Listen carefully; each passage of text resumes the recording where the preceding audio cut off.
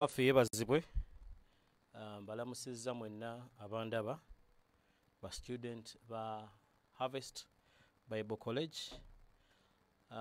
Twagala okwebaza Mukama atusobozesezza mu mulembe ogulinga guno nti tusobola okuba relevant nti newankubadde embeera ebadde yagala kufaanana etya ekikwatagana ba student kyo basigala bateekawo embeera yonna ey'okuyiga. Njala kwebaza Katonda olwa Mukama waffe Musumba Gerald Mukuye mukwano gwange okuba nti ateesewo opportunity oba omukisa guno okuba nti tweyongera mu maaso okuyiga. Okuyiga guno kuyinza obutabeera nnyo kwa bonna kwa mwenna naddala bw'olaba nga Musoke Denis nze ndiwo saagala oyombere ku mukutu manya bumanya nti ze siri wa bonna, just manya nti ze siri wa bonna. Bw'olaba tontegedde omanya yeggwa atali wange ng'olinda abaki olinda ababo bajja. So amanya gange ze Denis Musoke neebaza Katonda olwa Musumba Gerald Mukuye tusobozesa okuba nti mu mulembe ogulinga guno tubeke engeri gye tutuuka gye muli abandyagadde okuba nti muyiga musoma ebintu bya Bible musoma ebintu bya Katonda. Kikulu nnyo tuli mu mulembe nga okusoma Katonda theology ekigambo kikubiddwa nnyo abantu tebakyetaaga kukiwulira naye kyetaaga okumanya ekigambo ekyo kyavaawo era kitegeeza ki theology eri mwe ba student nteekateeka olw'omulimu gwe tugenda okukola ogw'okusoma. Theology kitegeeza ki era lwaki theology akuwa nnyo, lwaki abantu bakuba theology bagamba theology teyeetaagisa. Biology bigambo bibiri, bios bulamu ne loge kusoma. Bios kitegeeza bulamu, loge kitegeeza kusoma. So oba osoma ku bulamu biology. Psychology gwe nsomamu gwe na masters tuba tusoma psych gwe mutwe, obwongo, emmeeme, mental health, psych. Loge is study, the study of the psych, okusoma ku bwongo. Theology nakyo tumanya biri ebigambo bibiri. Theos, theo ye Katonda, loge kusoma. Okusoma Katonda, okusoma ku Katonda. So bw'owulira nga olutalo lungi oluli eyo tekyetaaga muntu abantu theology aboonoona, just abantu oba kusoma kwe kwabatama. Oba simanyi bwe naakyogera naye waliwo ekinyiiza abantu ne batajjaayo kizibu kyennyini ne beekweka mu kintu ekirala. Bayibuli eno gy'olaba gye tusoma yateekebwa wansi basikoola era wabakubeerawo batasomye abataasoma nga be baaliwo nga bakkiriza bikkirize. Shalaimaka yatugamba nti we just need to have experience, we don't need to have teachings. Let us come to church and have experience the touch of God. The touch of God is enough. Naye agenda okwogera ebyo ng'ate Bible weeri. It was put together by scholars, people that devoted themselves to study okusoma Katonda. So whenever I ask you nenkusanga nenkubuuza Yesu yaani, n'otandika okunnyonnyonnyola Yesu muzzukulu kisinzira okutegeerako we kuli. Kasita otandikamu buli omwana waatandikira Yesu. Ne kasita otandika Yesu n'omutandika n'ogenda ng'omunnyonnyonnyola otandise okukola kye bayita theology. Theos Katonda, loge kusoma. So lwaki ntandikiddeeyo njagadde nkuteeketeeke blogs nyingi wagundi groups nyingi zonna zisomesa. Ezimu zikola gwa kuba zinne waazo naye mmanyi nti mwabali kweno muzze n'ebigendererwa ebyokusoma. Era bw'oba olina bigendererwa byakusoma saagala obeere na bias, njagala obeere muntu ng'ogenda kwewaayo okutunuulira ebintu. Mayindi y'omusomi teba nga mayindi z'abalala. Omusomi bw'omuwa ekintu agenda n'akirowoozaako n'akifumitirizaako n'ayongera n'akinoonyerezaako n'alyoka ajja ajja akikuba ebibuuzo. Naye tokuba kintu bibuuzo ky'otannanoonyerezaako. In case omuntu alina kye njogedde wano ng'owulidde kipya ekinyimiriza wano mu maaso gammwe si kwogera bye mumanyi, otherwise mba mbasaze. Bwe nzija wano ne njogera bye mumanyi mba mbasaze. Bwe nzija wano ne njogera by'otamanyi naye nga gyebiri kikuwa amaanyi n'okugenda oddeyo obikebere naye bituufu. Bayibuli mulimu ebibuga bisatu Apostle Paul mwe yayingira. Ebibuga ebyo biri mu Bikolwa by'Abatume essula ya 17. Ebibuga bisatu bino byanyumira nnyo. Kibuga ekisooka kyali ekibuga ky'e Thessalonica. Bwe yatuuka e Thessalonica baamufubutula misinde n'amayinja. Bwe batyo receiving the apostle Dr. Apostle Paul. Receiving ekigambo receiving n'amayinja ne bakasuka amayinja ne baagala okumutta. Kubanga ze asomesa ebintu ebitafaanana bye badde basomesa. Bwe yava mu kibuga ekyo nga baagala kumutta, wuliza nno naye bannange Mukama asaasire nemekosa Mukama nyambe njogera olulimi lwe mutegeera sagala mbeeredde musomesa nemekubeera Denis gwe mumanyi. 17 verse 1 says, now when they had passed excuse me, now when they had passed through Amphipolis and Apollonia, they came to Thessalonica, where there was a synagogue of the Jews. Then Paul, as his custom was, went into them and for 3 Sabbaths reasoned with them the scriptures. I want you to listen to this man, what he's doing. He's reasoning in scripture. Agenze mu kibuga alowooza bagenze okwogera mu balina emitwe egisobola okureasoninga. He went to reason with them in scripture. Era areas okureasoninga ne bazinyonya mu ya reasoningira. Yetaze kureasoninga ku byabufuzi, yetaze kureasoninga ku birime, yetaze kureasoninga ku kintu kirala kyonna. Areas ezo okureasoninga mze zino. Explaining and demonstrating. Nga abanyonyola ate nga abalaga that Christ had to suffer, nti Yesu yalina okubonaabona, and rise again from the dead, azuukire okuva mu bafu, and saying, this Jesus whom I preach to you is the Christ.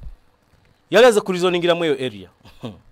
Munanga abantu kye baakola ab'e Thessalonica baakwata amayinja, and some of the multitudes were persuaded, niwabirawo abaamatira byayokoze, and a great multitude of them, devoted Greeks, and not a few of the leading women, joined Paul and Silas.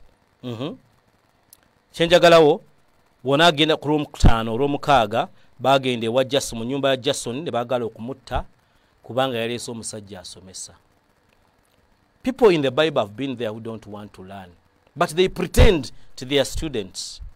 They pretend befuula abasomi era obusanga ayogera n'oguloboozi nga yeekoze oguloboozi n'owooza musomi. So si musomi. Mbateekateeka bagenda okutambula nange mu lessons zengenda okubasomesa.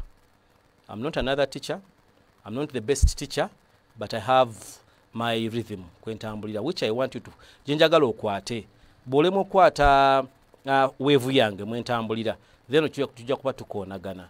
So una Apostle Paul mu kibuga ekisooka barwana kasita yajjanga reasoninga ne barwana n'abaviira n'agenda mu kibuga ekirala. Verse 10, then the brethren immediately sent Paul and Silas away by night to Berea. Ne bamusindika Berea. Bamukasuka mu kibuga Thessalonica ne bamusindika Berea. Era bwe yagenda mu kibuga Berea n'akola byakola ebimanyikiddwa Dr. Apostle byalina okukola. These were more fair-minded than those in Thessalonica. These were more fair-minded than those in Thessalonica. Akagambo bokawulidde. These were more fair-minded than those in Thessalonica. Bano bo bali fair-minded. Tebali nga bali. Tebali nga be Thessalonica. Bano bo bali fair-minded. Bagambye batya? These were more fair-minded. Kagambo kali wano kanyuma. Nti ab'ekibuga ky'e Berea bo they were more fair-minded than those in Thessalonica, in that they received the word with all readiness. Number one, ekyaba ekyokwera ne fair mind, they received the word with all readiness. Njagala okawandike wansi. Point number 1, I want you to receive the word with all readiness. Be with a fair mind. Receive the word with all readiness. Readiness to do what? Ekigambo kino bulwo kifuna ng'oli weeteeseteese kitegeeza ogenda kubanga olina embavu n'obusobozi okuba nti okebera bye babuulira byebyo todduka misinde oluusi muddukira gye muli ne mubuuza n'ebintu gotalina kubuuza nga tabimanyi noyongera mu confusinga oluusi ng'abimanyi naye gwe obibuuza tiyabadde mu klaasi gw'otegere ne gye nvudde essaawa eno bw'ogenda n'omutuusiza n'omuwa wano wendi essaawa eno gw'omanyi ne bwe tutuuse wano twatandikidde eri mu theology nenzija nenkulaga Apostle Paul ebibuga engeri gye bya receivingamu ekigambo ekisooka ekibuga ky'e Thessalonica yajja gyali ba reasoning ng'abannyonnyola ng'era abalaga ebintu ebikwata ku Kristo ne bamukuba mayinja n'adduka ne bamuddusa ne bamugjayo ne bamutwala mu kibuga ky'e Berea ne bagamba bano ab'e Berea baali fair minded okusinga abaawa ab'e Thessalonica. Number one, I want you to have a fair mind. A fair mind is a kind of mind ebeera ndowooza etunulira buli kintu not with a judgmental way, si mu galubindi ez'okujajinga, galubindi ez'okugamba okay, let's hear what he's saying, let me note down, kampandike byagamba, I will go back and check byebyo. So baganaluka kisooka they were fair minded. Ekyokubiri, they received the word with all readiness. Ekyokusatu, search the scriptures daily to find out whether these things were so. Bagendanga ne bakebera mu byawandiikibwa balabe omusajja ono byayogera byebyo. Kati tugenda kukola kitabo kya Efeso. How I pray kirimu ebintu bingi byogenda okuwulira nga bicontradictinga byomanyi nkimanyi bicontradictinga byomanyi era bw'obuzize gyendi ng'ogeza oyagala kuwuliriza kugatta ku byobadde omanyi oli ku platform enkyamo ojja wummuzaamu ojja kudda nga nvuddewo sigenda kukubuulira by'omanyi ngenda kukubuulira by'otamanyi awamu ngenda nakubuulira by'obadde omanyi nga wabikwata bubi awamu ngenda nakubuulira by'obadde omanyi nga baabikusomesa bubi nga n'ababikusomesa bambi si bakyamu naye baabifuna bikyamu tebagenda nga ne beekeberera. Bano ab'e Berea, they had a fair mind. Ekyokubiri, they received the word with fairness. Ekyokusatu, bagendanga ne bakebera. They searched the scriptures. Olwokuba tugenda kukola kitabo ky'Abefeso, njagala ogenda okisoma ekiro ky'olwaleero. Read chapter 1 and chapter 2. Genda ozisome, ozi-internalizing. Obeere ofunemu ebibuuzo. If you don't get questions, you will not have a fair mind. Tandikira weetandikira osome chapter 1 yonna ogimaleko otandika okwebuuza ebibuuzo muyo wa kino kitegeeza ki kino kitegeeza ki kino kitegeeza ki kino kitegeeza ki mu bibuuzo byogenda okwebuuza naagenda enkya okujja okwongerako nga ntandika okukola introduction y'ekitabo ekyo ojja kuba oluusinzira mu bibuuzo ebyo naye tujja kufunayo platform jagamba mukama wange mubuuze ebibuuzo nga yo yakubuuza bibuuzo tusobole okuba nga tuddamu ebibuuzo mu chapters ze n'abambusomeseza. Naye olw'okuba tuli ku bano tujja tufune mind y'Ababereya eno. Ababereya baagendanga ne bakola batya? Baali fair minded. They received the word with readiness and they searched the scriptures to find out if it is so. Oba byasomesa byebyo. So genda enkya osome kiro ky'olwalo n'enkya soma chapter 1 ne chapter 2 y'Abefeso osooka oziyingize munda mu ggwe jjamu ebibuuzo biteeke ebbali. So bwe naaba nsomesa nja kugenda nziramu ebibuuzo byo mu kusomesa kwange mmanyi bw'onaaba oli fair minded ojja kufuna ebibuuzo ogende ng'otiikinga ekibuuzo kye naabasizzeemu nkuteeka nno obeere student if you're going to follow ekibuuzo kye naabasizzeemu then ekyo kyojja okukola otya kyojja okuwandiika then ebyo nja biddamu ku lwabyo. They search the scriptures. Ekyo ekibuga ekyokubiri nagambye ebibuga biriwo bisatu. Thessalonica barwana bulwanyi nga bawulidde ekigambo. Gaye bwe yajja nga reasoninga tebaagala ba reasoninga. Bo tebaagala ba reasoninga be Thessalonica. And we have that group in church. Tebaagala ba reasoninga. Once you start reasoning, baagala kuleeta story za Shulaimaka. Yagamba we just need experience. Touch. We just need that thing. Waliwo ekintu ekikka. Kasita wabaawo ekintu. Those things sife tutambitandise. Shulaimaka yabireeta. Nagamba church nefuuka entertainment. Entertainment teri mu bana abatuzinira amazina bokka, but even pastors can be entertainers according to byowetaaga basobola okuentertaininga mu kusesa oba mu kukaabya oba mu kukola ebintu ebikusigaza mu bbanga. Either way entertainment can come into church. Depends on the people that are seated before you. Right, they don't want to reason in the word. Ekibuga ekyokusatu ojja kisanga mu verse 16. Bwe yamala ng'avudde e Bereya n'agenda mu kibuga ekyaddako bagiyita Mars Hill, Athens. N'agenda mu Athens n'agenda ku kifo bakiyita Mars Hill. Bagenda ku Mars Hill wano wali ebigambo byenjagala okulira ebyebbeeyi.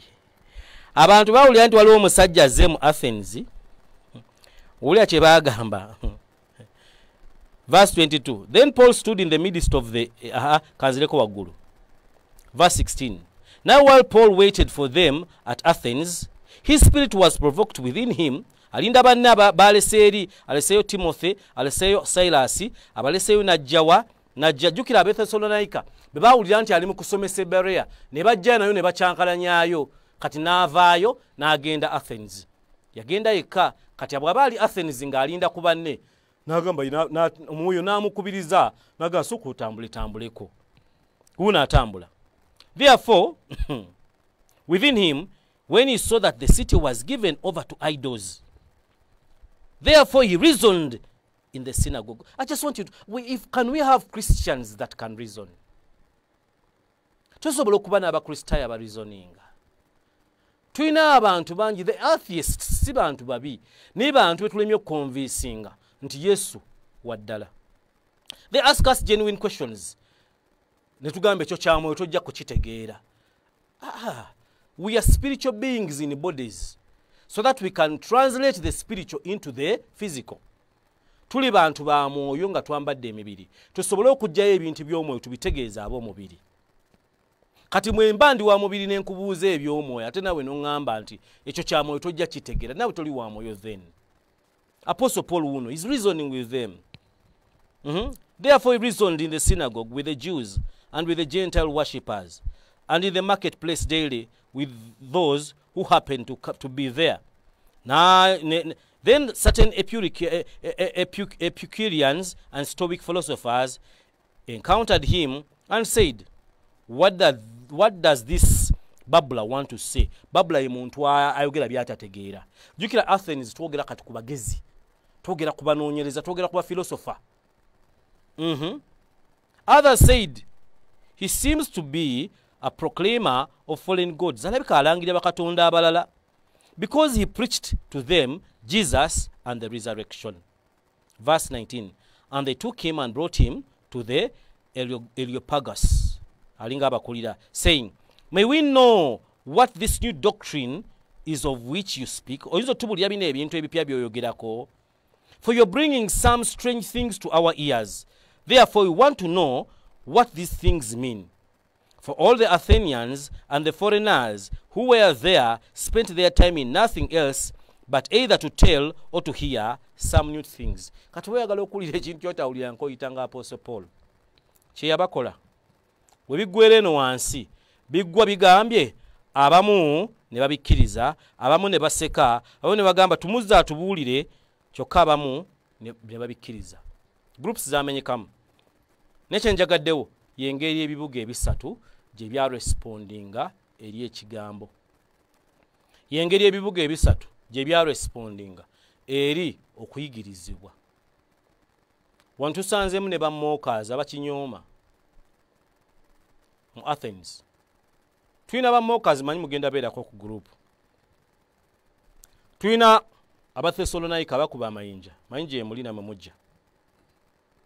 Kyokka tulinayo n'ab'e Bereya, fair-minded, receive the word, go out and search the scriptures, ne bakeberwa byoyogedde byebyo. Eyo group gye nnoonya bali sibagobyeko mubeeko. Abatoola ne mutwala gye mututte mubeereeko. Naye njagala eno group ab'e Bereya, fair-minded, they receive the word with readiness and they search the scriptures. I think that is preparation enough. As I'm winding up, njagala nkutegeke. Bwe twogera okusoma Bible study, or being students of the word, kikulu nnyo ng'abantu abakkiriza Mukama waffe Yesu Kristo okuba ntukikola. Mu Bayibuli muno mulimu abasajja basatu benjagala twogereko tutunuulire, then nja kukomaawo. Asooka ali mu kitabo ky'ebikola by'abatume essuula ey'omunaana. Mu lunyiriri luno olwasatu batugambye omusajja ayitibwa Philip asanga omusajja omulaawe ng'ava kusinza akutte omuzingo gyali expensive gyali gya bay at that time giyite Bible akutte Bible yasoma ali mu gaali ye bavuga eggaali at that time zaalinga chariot embalaasi zivuga. It was kyabagagga bokka. This is a rich man, is living a life of affluence. Mugagga ali mu gaali ye agenda asoma n'okubeera obezi ne scroll zaasangibwanga mu yeekaalu nayo nalina eyiye ava Jerusalem agenda Ethiopia a long distance naye alina byawandiikibwa byagenda ayisaamu. Omwoyo mutukuvu n'atuma Philip steps we ziri awo ezaakolebwa naawe osobola okuzikozesa n'amutuma agende eri omusajja oyo si ye ekintu teyo naye njagala kino kyamubuuza. I want you to imagine a man ku mulembe gwaffe ali mu motoka ye probably a Range Rover mutudde mu nnyonyi kuli ku business trip by chance ebifo byabadde biweddewo ne bakutuuza eri mu bagagga gye batuula ovudde mu economy otudde eri waggulu oba otudde mwe mutukuvu n'agamba genda ogamba omusajja oyo atudde ali ku iPad ye mubuuze by'osoma obitegeera. It is kizibu si kyangu kukikola okusoboza omusajja omugagga atudde ebibye ova eri omubuukire omubuuze by'osoma obitegeera. Nkoma kafaananyi ng'obuukira Denis Musoke ntudde ensoma ebintu byange ombuuza byensoma oba mbitegeera. Kati gwe atasoma ombuuza oteba byensoma mbitegeera. Ono omusajja gwe bayita Philip yali ebintu bino abikuzeemu era Mukama n'amulonda. Nekyenjagala yoona asoma naye nga byasoma tabitegeera. Level 1 tujja kusoma naye nga abamu ku bye tusoma ojja kuba tobikola ki tobitegeera. Katonda agenda kusanga along the way aleeta omuntu akuyambe by'osoma obitegeere. Eyo level 1 basoma naye bye basoma tebabitegeera. Waliwo n'abatayingira mu kategori zaffe zino besoogeddeeko bali below average. Abatasoma abatagula Bible ababirabanga ebitalina mugaso ebintu byagwira bitegeera byangu okutegeera shaira tebyetaaga nnyo kutuulaawo n'osoma kati baba basomesa ki va mu byokwekaza gwe totuuka na kubasoma oli below average. Kati ndi kubasoma naye nga tebabitegeera. Ye group 1 by'osoma bitegeera. Do you have Ethiopians on this group? Katonda mwali concerned gye muli abadde basoma nga bye musoma temubitegeera akuleetera abantu abakuyamba otegeere by'osoma. That is one category. Category ey'okubiri ey'abantu abagwa mu Ezra chapter 7 verse 10. Ezra chapter 7 verse 10. Ezra jukira yali scribe wa Nehemiah. Tuli mu kiseera nga tuzimba yeekaalu ezzibwawo ne bbugwe. Ezra y'omu kubasooka okukomawo era ali mu kutegeka abantu abategekera era empya ey'okuba nti tuzimbye tempo era kati Ezra y'omu ku abo abakomyewo. Ne bwe yakomawo kye yasooka okumanya kwe kutegeka abantu spiritually. Bamaze okukomawo mu busika bwabwe obulabikako ne balina okuba nga bali ready spiritually kubanga ba-ataka baaliwo Abawarabu baaliwo Sanbalatu yaliwo ne Tobiya ne banne. So yalina okubategeka spiritually. So group 1 y'abasoma naye nga bye basoma tebabitegeera. Abo nabo Katonda abeera concerned. Naye yo level temala ey'okusoma nga byesoma tobitegeera wajjawo abakuyambako bitegeere obeeko eddala w'olinnya lyerino eddala lyenjagala okwogerako. Ezra we tuli mu Ezra chapter 7 verse 10. Wagamba bwe wati 7:10 mu Bible eri wano wagamba, for Ezra had prepared his heart to seek the law of the Lord and to do it and to teach the statutes and ordinances in Israel. New NIV ye kugamba nti for Ezra had devoted himself to study, observe and teach. Bintu biri awo nga bisatu. Ekisooka is devotion. Okutegeera ebintu bya Katonda bitwala ku level eddako, it calls for devotion. It calls for preparation, okwetegeka. King James yegambye he prepared himself. NIV yegambye he devoted himself.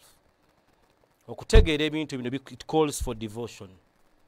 It calls for serious devotion. Devotion, okwewaayo. Okwewaayo kyekitegeeza nga bw'okimanyi nti okwewaayo. Nga bw'okwata emitwalo gye5-20 n'ogiwaayo.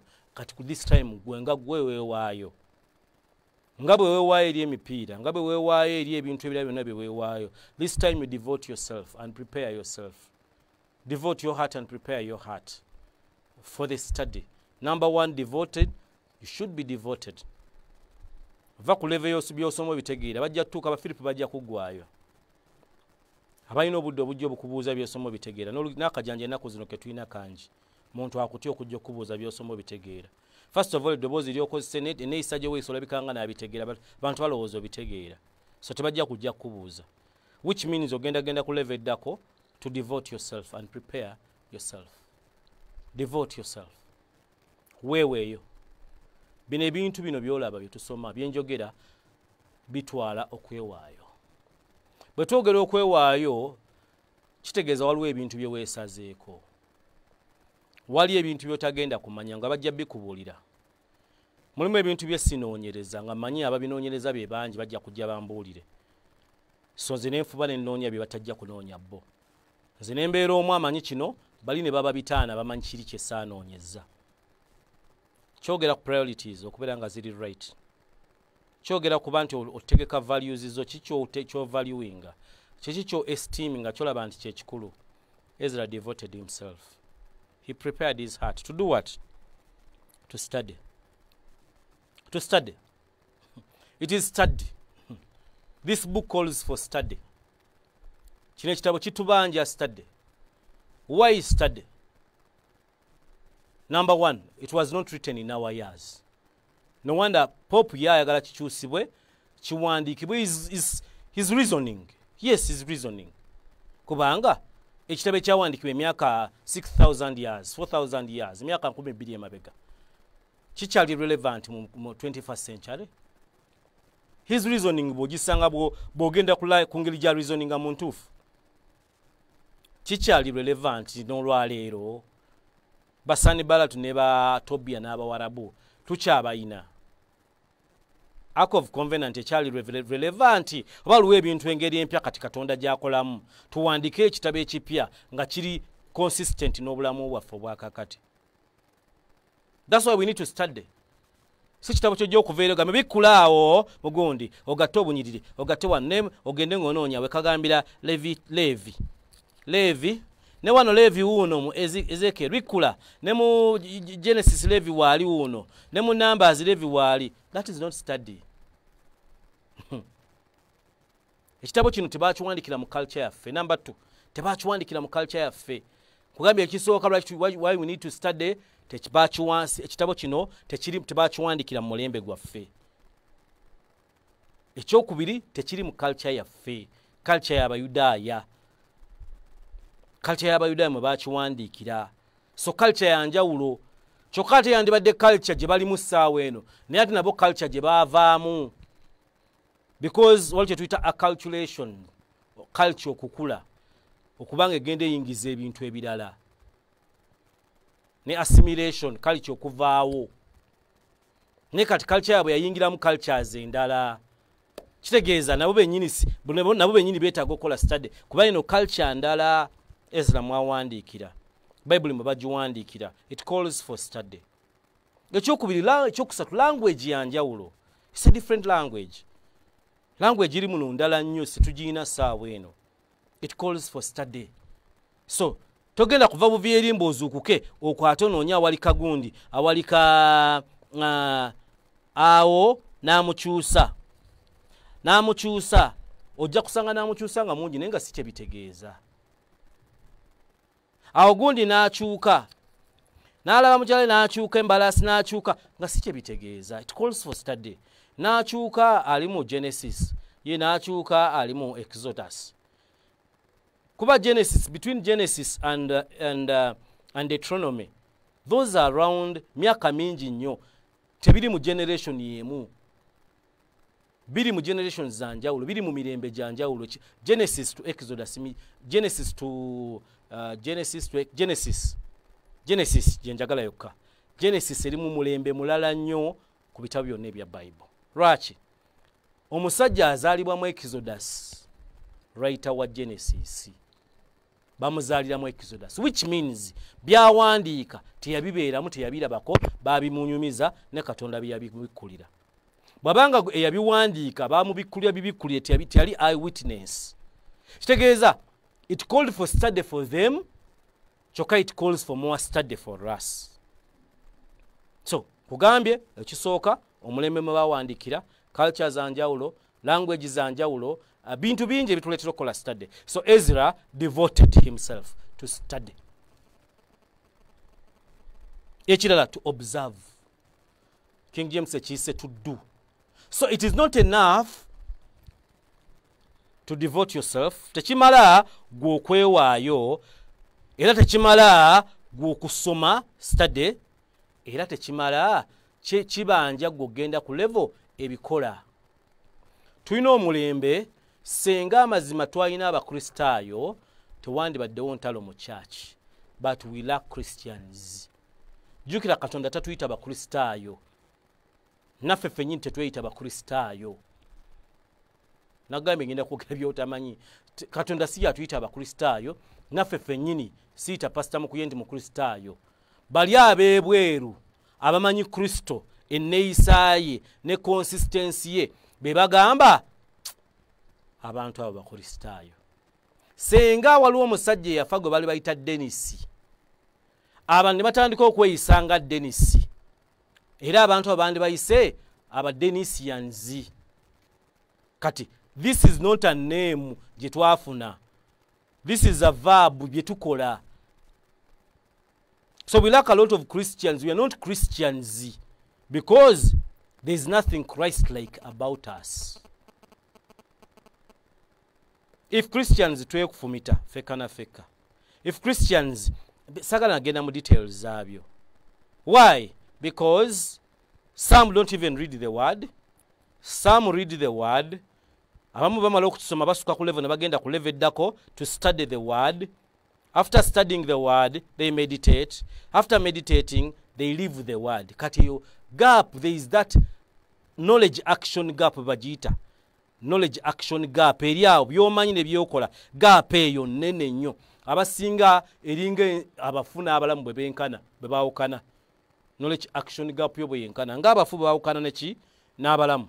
Abamu knowledge action gap yo bwe eri. Abalala eringa eggulu n'ensi bwe byawukana. Abalala eringa ebibuga bwe byawukana, Kampala ne Masaka. Abonna eri kumpi kumpi. Abalala eringa byalo. Nga action gap ekintu w'okitegeera ne w'okiteera mu nkola. Gap eri awo nga yenkana abafuna abalamu.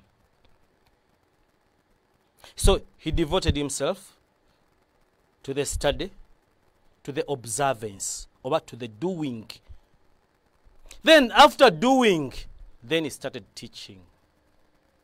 Natandika okukisomesa.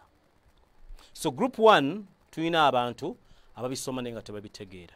Katonda abasindikira okuyita mweno channel babuuza bye musoma mu bitegeera. Nyo waliwo abadde babitegeeramu mugenda ku level eddako kubayambako ku study. Tubayambako to close okendeeza eyo knowledge action gap. Bye mmanyi mbiteeka ntya mu nkola. Ndiko objectives zino ezaki ndi wano. Now I want to do the objectives. Ngezaako kufuna otegeera objectives. Bw'owulira ebisibyo oyagala oveeko. Njogera na ndi mukuwa objectives za study eno. Biki by'onaafunamu at the end of my talk. Ojja kuba bw'oba badde mu babisoma nga tebabitegeera, ojja kuba otambudde ovudde mu level y'ababisoma nga tebabitegeera, ng'otandise ogenda ku level y'abakola study. Bw'oba badde ku level ya study, ogenda kubanga okendeeza ku knowledge action gap yo. Byomanyi ne byokola, eyo gap eri awo. Kugambye abamu yenkana abafuna abaki n'abalamu.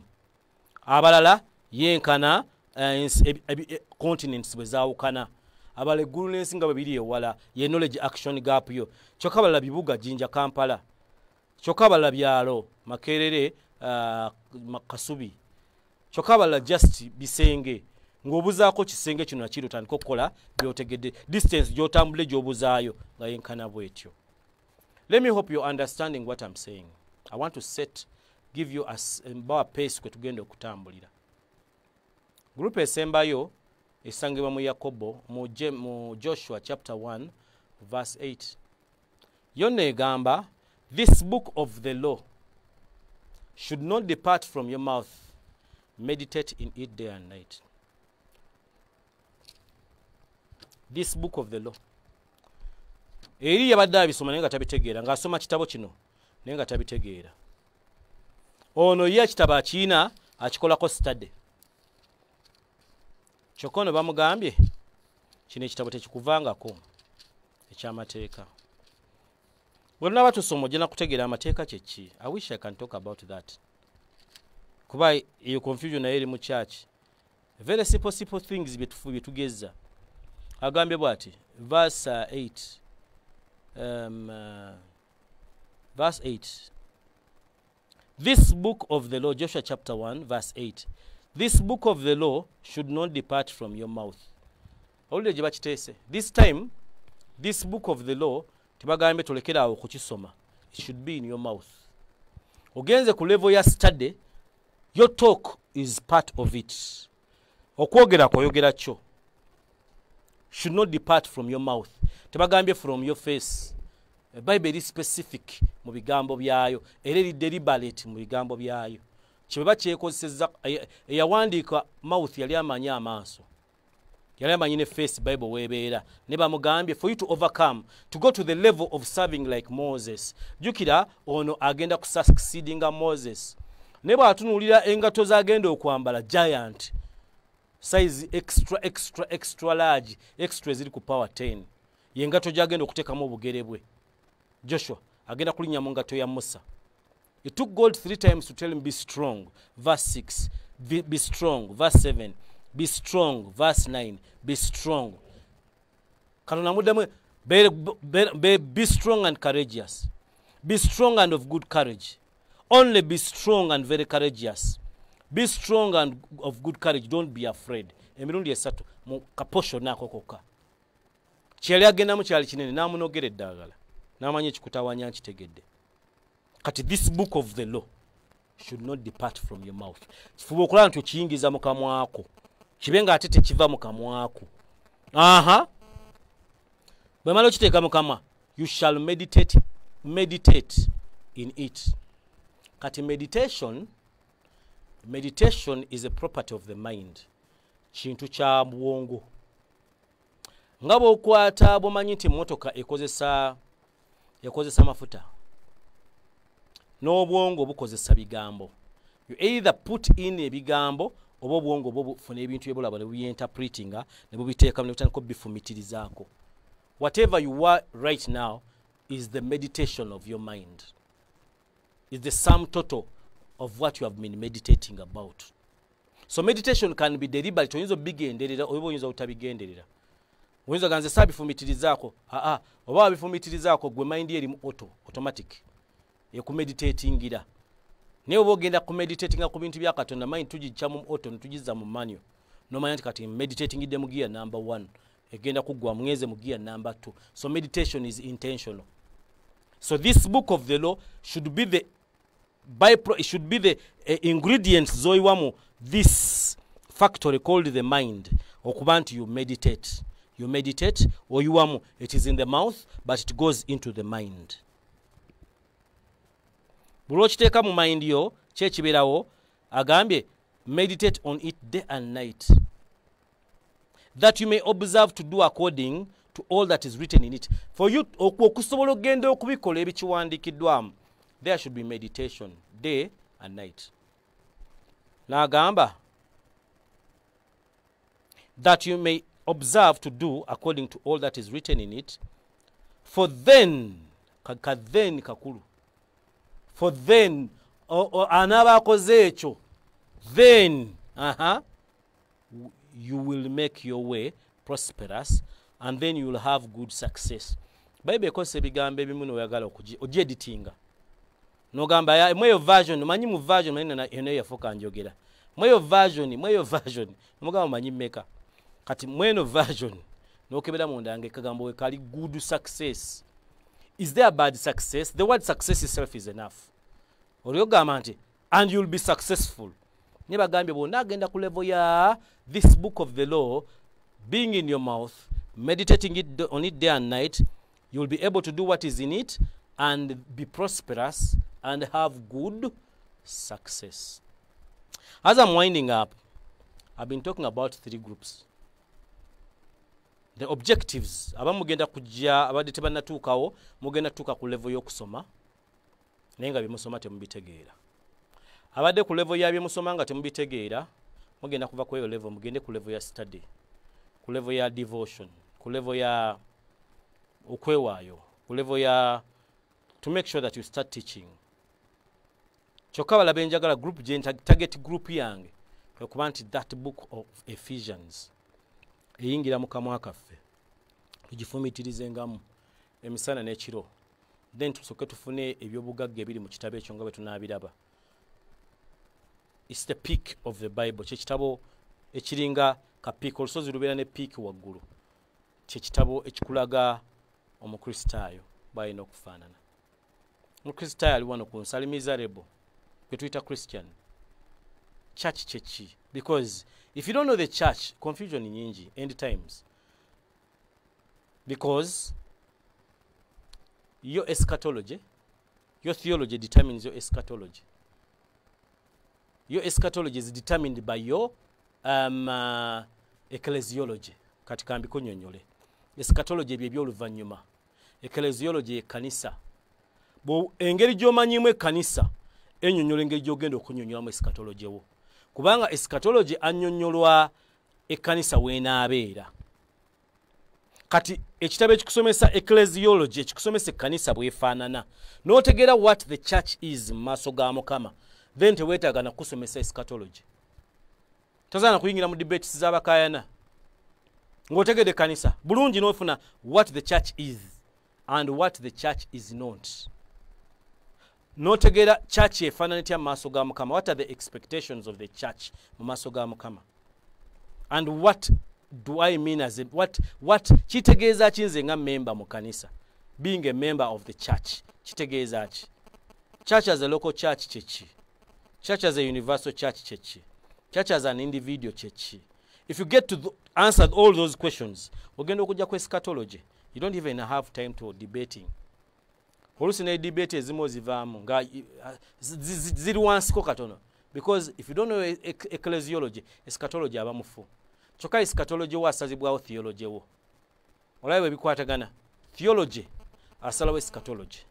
Eschatology avunulwa ecclesiology. Kubanga ekkanisa etuvuunulira end times we zigenda okubeererawo. State church mwena abeera zitubuulira. Buli omu abavunula avunulira kusinzira ku kanisa. Ate buli mwavuunula okusinzira bw'amanyi ekkanisa. Sekitabo ky'Abefeso kitabo ekitunyonnyola what the church is. Nsuubira at the end of the day ojja kuba otegedde kye tubadde twogerako. At the end of the day ojja kuba otegedde kye bayita ekkanisa. Ekkanisa ng'omuntu kyeki?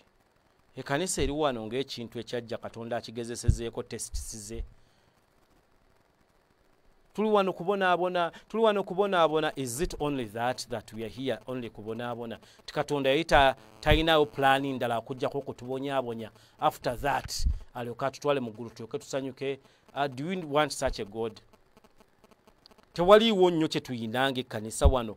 As we are here, are we here to suffer? There is no enjoyment here on earth. Era bweba waliwo okusanyuka kwe tulina okusanyuka kuli mu boundaries ki? Kuliko olukomera oba we are free to do whatever we want. So theology wo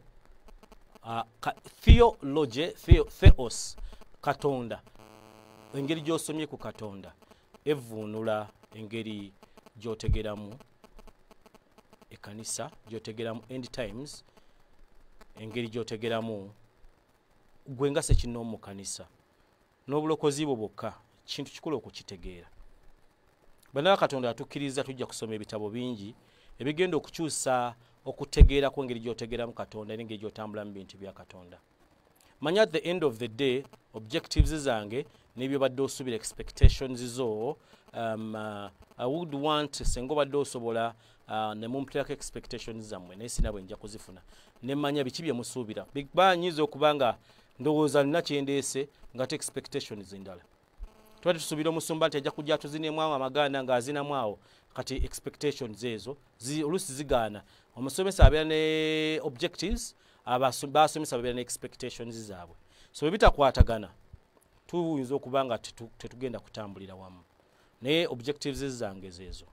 I want you to know what the church is as we study the book of Ephesians. I want you to know, to have your ecclesiology in order, in perfect order. I want you to know the position of the Jews right now. Baliruddawa. But tugenda okulamaga, what does it mean? Tuyina nnyo bye tugenda okulaba Isirayiri oba waliwo business ya muntu ali mu kifunamu. Do we really need to go to Israel? Not that. I'm not on that level. I know how to handle my biases. What significance? Was one man said, "Oh, you know, genda Israel, or genda kudanga Bible namu." But some of them that came back, ate bayongera confusion mulamu wabo. I want you to see how the Bible becomes alive. Ngabavudde Israel. But the Bible, tukino kumanya abayudaaya baliruddawa. Church eriruddawa mweno age mwe tuli. And what will happen to those who are not Jews and who are not in church? Kwezo category satu weziri. Oba twagala okuzimanya, oba tetwagala kuzimanya. Abayudaaya webalinga they are Jews. Abali mu church webalinga webali. Waliwo abatali bayudaaya nga ate bali mu church. What happens to them? The Bible caters for all those three categories. So right now, as we study the book of Ephesians, where do they fall? And if a church, but not tulabye bulungi ecclesiology waffe. Ecclesia kitegeeza church, assembly.